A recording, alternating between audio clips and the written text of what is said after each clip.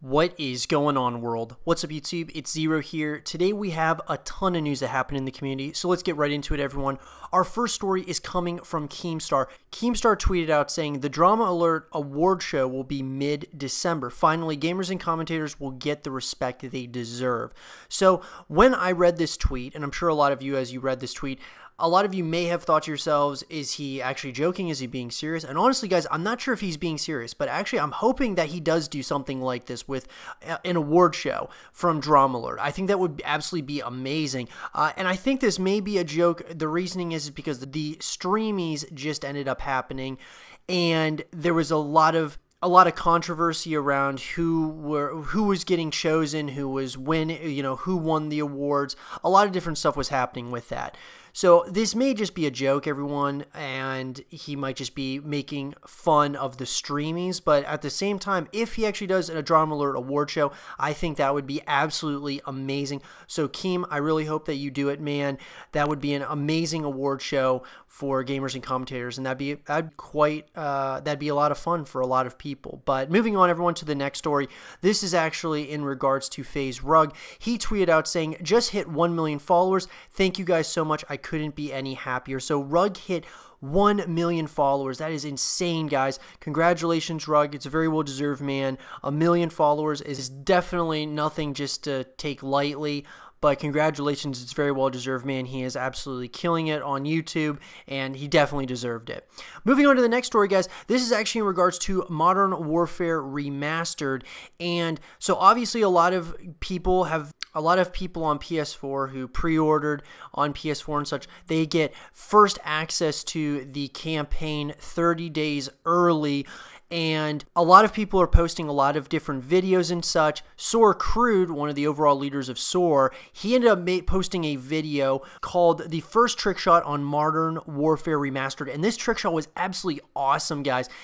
So he was just obviously playing the campaign, and he was just trick shotting, and it was really neat to see this trick shot and just to see kind of that you can trick shot on Modern Warfare Remastered. And it actually looks really cool because they actually made the sensitivity higher and such. And that gets me into my next thing, which is in regards to Charlie Intel. They made a video talking about combat record bots and more that are going to be coming to Modern Warfare Remastered's multiplayer. So I thought that this was really interesting. So the combat record, the bots are back, and like I said, with the actual sensitivity, they actually made it go from, I believe it was 10 now up to 20. So 20 is the sensitivity now, and you can definitely see that, especially with Crude. I'm sure his sensitivity was pretty high on when he hit that first trick shot, but because you can just see, it just looks like it was. But that being said, it's awesome to see that you can trick shot. It looks so clean, it looks so sick. Now bounces and such have not been confirmed yet, guys, but with that being said, I still think that there is a lot of things that they're really trying to make better about Modern Warfare Remastered than about the original. Not only just the graphics and such, there's a lot that they're trying to do, which I think is really great. Moving on to the next story, guys. This is actually in regards to Gears of War. So Variety posted an article, and in there it says that Gears of War movie adaptation in works at Microsoft Universal.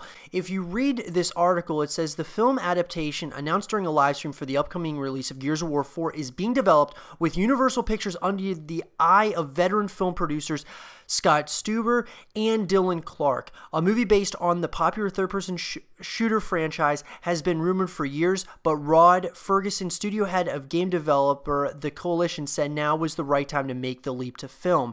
As a way to support the franchise, the next logical step was to make the movie, Ferguson told Variety.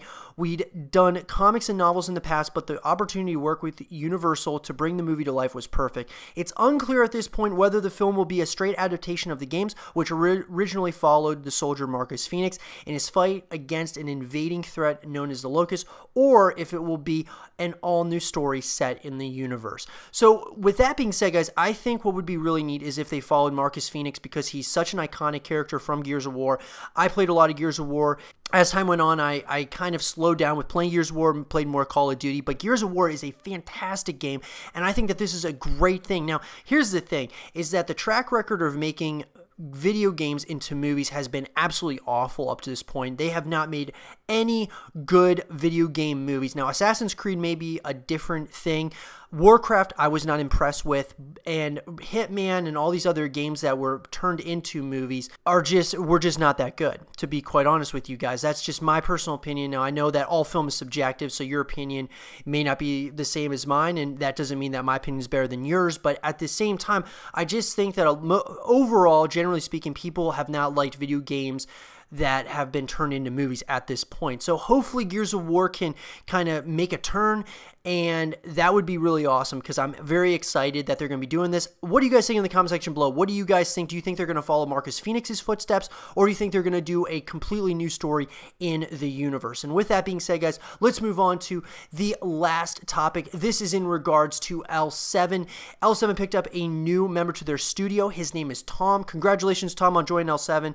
And with all that stuff being said, guys, that is going to end off the video for the day. I hope you guys did enjoy it, and if you did, leave a thumbs up, subscribe for new, stay positive, and as always, I'll talk to you guys later. Peace.